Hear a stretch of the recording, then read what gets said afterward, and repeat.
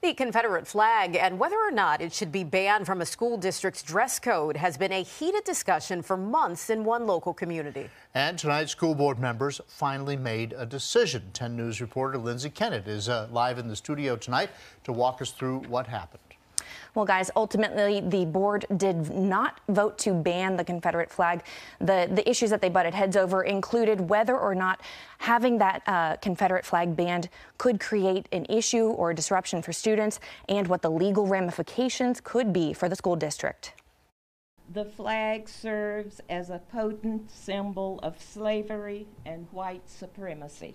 And I would urge those who want to walk around on this earth spring-loaded in the offended position, please just get over it.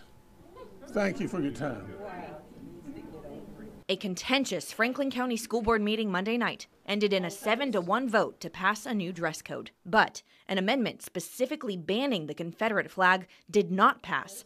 The board was split 4-4. Back in October, the only African-American member of the board, Penny Blue, proposed that amendment to the dress code, which does say that clothing may not depict discriminatory, obscene, or hate speech imagery. Though Blue says, and it says the Confederate flag does not have to even be involved in the racial issue because it is a symbol of the dispute. It is a symbol of the Civil War.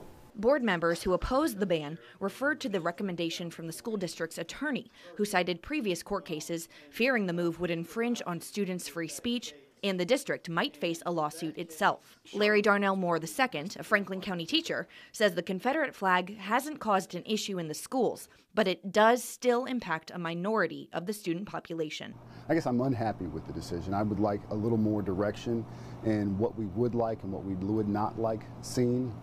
I think we've used kind of the heritage part of the Confederate flag to hide a lot of history and misteach history. And I think because of that, it's really time to step forward and kind of be decisive about how we're going to view things as Americans. That teacher added that having this conversation is a step in the right direction. Just by talking about the issue, it can raise awareness and bring both sides together. Now, the board can amend the dress code in the future. Live in the studio, Lindsay Kennett, 10 News, working for you.